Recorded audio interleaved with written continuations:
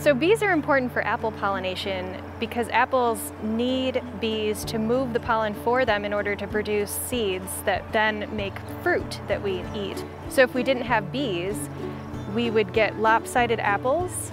They're usually missing seeds, and so bees are essential for getting the shape of the fruit and the size of the apple that we like to see in the store and like to eat.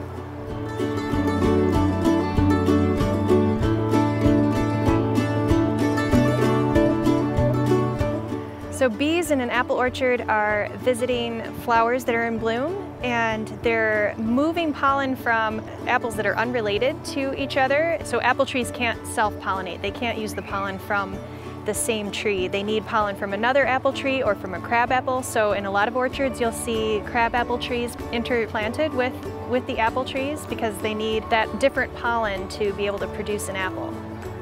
In addition to honeybees, there are a whole lot of wild pollinators. About 30 to 50 different species of wild pollinators will be present during bloom in apples. And a lot of them are nesting right in the orchards, or they'll be in the orchard margins.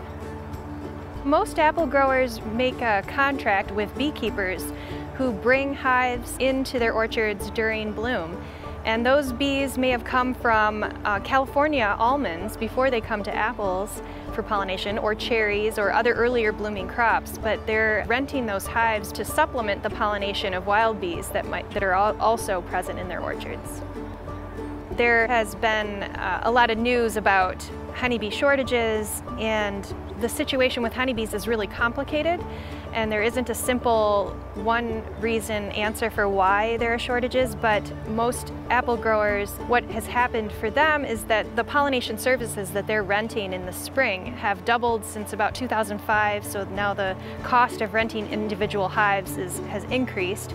They haven't lacked bees. They've been able to get enough bees by the time they need them. Here in Michigan, we have enough hives to rent for apple pollination.